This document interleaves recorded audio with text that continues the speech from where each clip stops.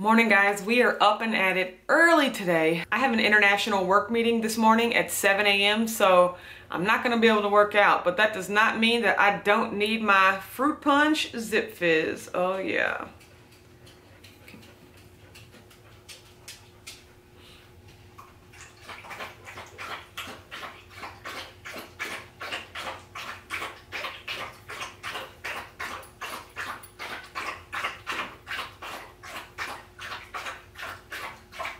"2,000 years later."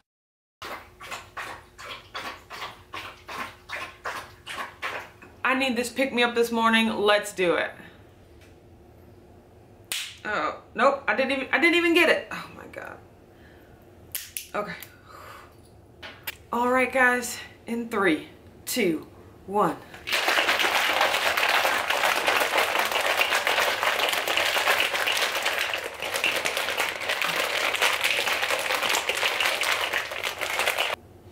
Good morning. Come on, you guys. Maddie. Maddie. Morning, Milton.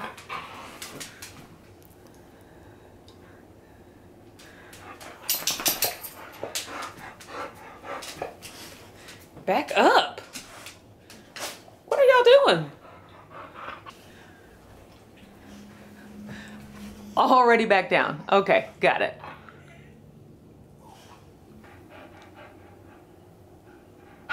Bubby. Milton.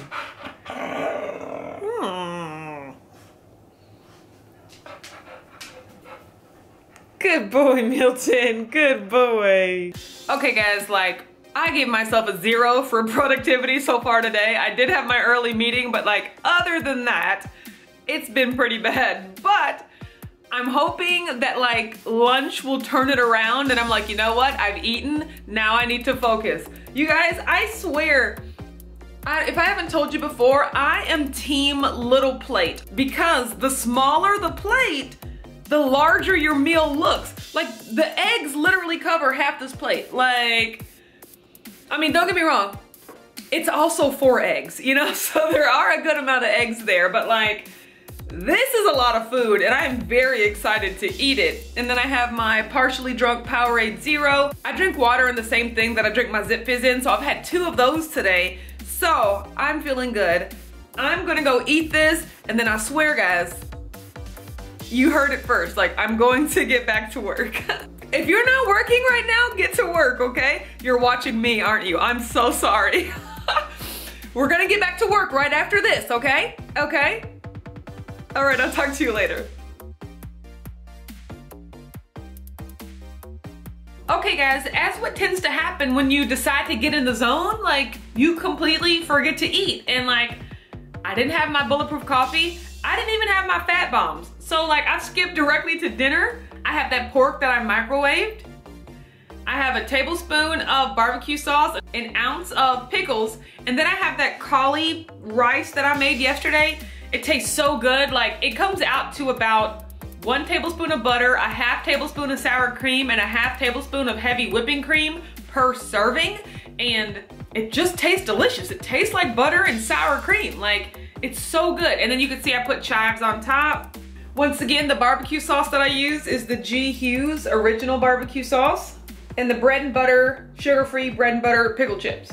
I'm gonna eat these. I probably will have my keto fat bombs for dessert or after this. In addition to my Jell-O, I mean, I've already planned to eat the food. So just because the time period has passed doesn't mean that like, I still can't have it. You know what I'm talking about? So I'm gonna eat this and then I'm gonna enjoy that. So I'm gonna take a bite of the cauli rice.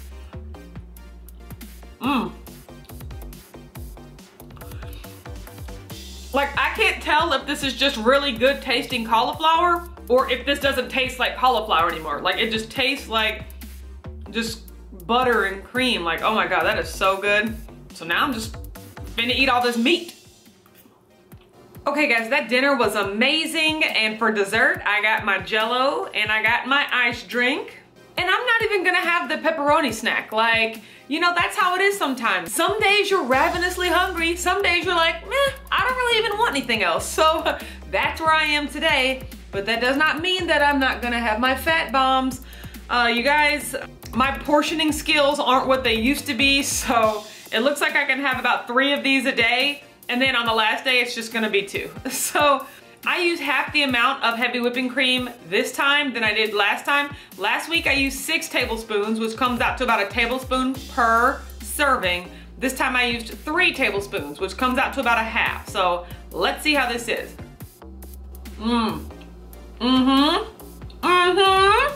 This is just about perfect. I might even go 2 tablespoons, 1 tablespoon, like much less chewy than last week, which is what I really like, but I could even go a touch more crumbly.